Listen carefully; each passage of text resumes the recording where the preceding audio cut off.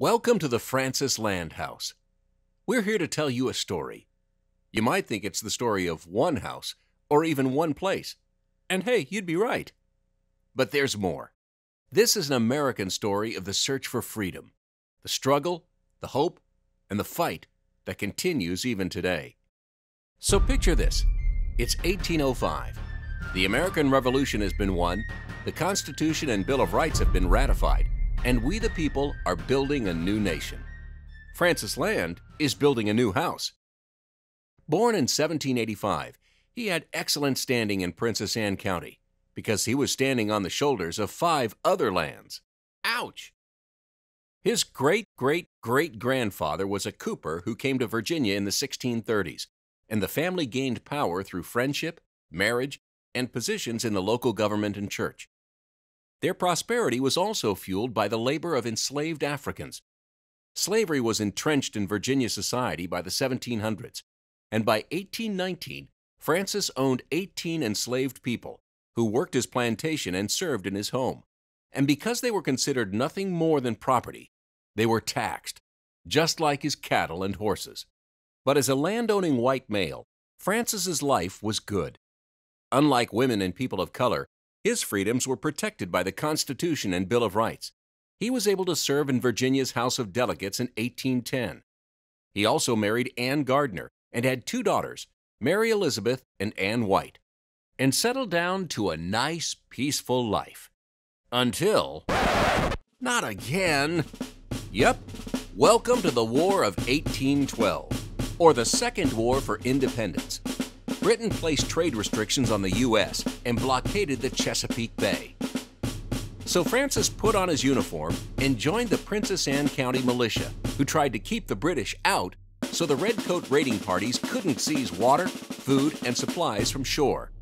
The militia also wanted to keep enslaved Virginians in, so they couldn't run away to freedom on British ships. More than 40 skirmishes occurred in Princess Anne County, plus several hundred encounters at sea. But for the most part, the drama happened elsewhere.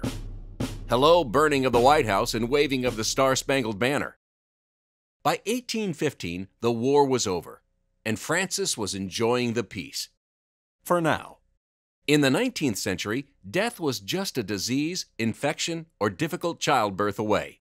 Francis's wife Anne died in 1815, and his second wife, Nancy Haynes, died less than a year after their marriage. Look out, Francis!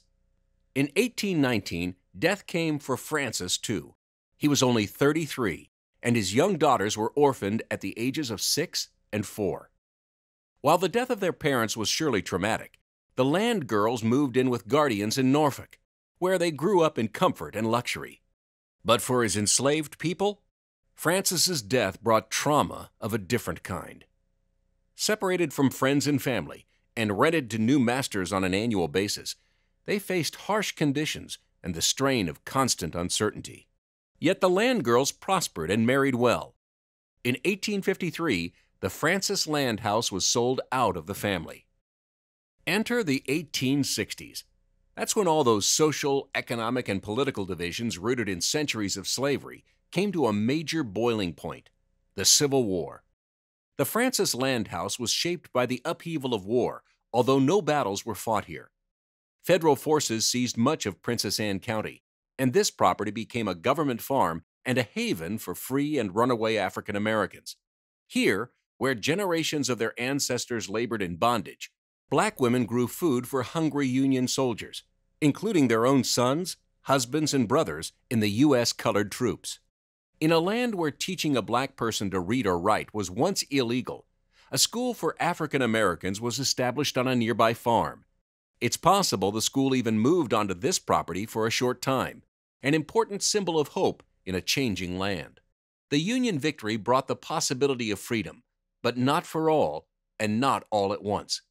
Slavery had ended, but Reconstruction began a dark era of segregation, difficult economic conditions, and continuing oppression of women. In 1912, Junius Thompson Sheets moved in with his family. They were settling down for a nice, quiet retirement when World War I began to bring in the military, which grew the region's economy and population. Prohibition brought hidden stills and bootleg liquor, thanks to all the farms. The Great Depression. Seriously, thank you, farms. Lots of agriculture meant the economic crash was less devastating here than in the big cities. At the Francis Land House, new tenants showed up. A Sheets relative, Jenny Sheets DeFries, moved in with her husband Raymond and 5 kids. They turned it into a dairy farm. And then, World War II.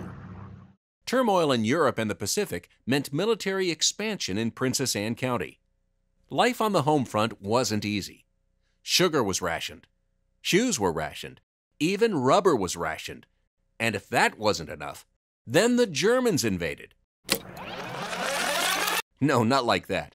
They came as prisoners of war, or POWs, and there were more than 6,000 of them at nearby Camp Ashby, mainly soldiers who had fought with Hitler's Afrika Korps. With so many local men fighting for freedom overseas, a labor shortage meant the majority of the POWs weren't kept behind bars. They worked, and were even paid, at fertilizer companies and farms. At the Francis Land House, Jenny DeFries brought sandwiches to the 2 German POWs who lived in the pump house and worked on the dairy farm, even as her only son Lindsay was commanding an army battalion in Belgium. In 1945, the Allies won the war, but on the home front, struggles continued for true freedom. African American soldiers who fought as equals came back to racist Jim Crow laws, and women who worked during wartime weren't always ready to go back to life as homemakers. And the Francis Land House? The DeFries sold it in the early 1950s, and it became, well, what's the exact opposite of a dairy farm? That's right, a fancy ladies' dress shop. Wedding gowns, prom and cotillion dresses, fashionable resort wear. The Rose Hall Dress Shop was the place to go for the latest styles. But times changed. Casual was in, formal was out, and the Francis Land House became museum material. Today, the Francis Land House stands witness to a rich history of change, from a fledgling democracy to the enduring quest for freedom, from the oppression of women and minority groups to the fight for equal rights. Over time, even the definition of what it means to be American has grown and changed. And you can learn more right here at the Francis Land House.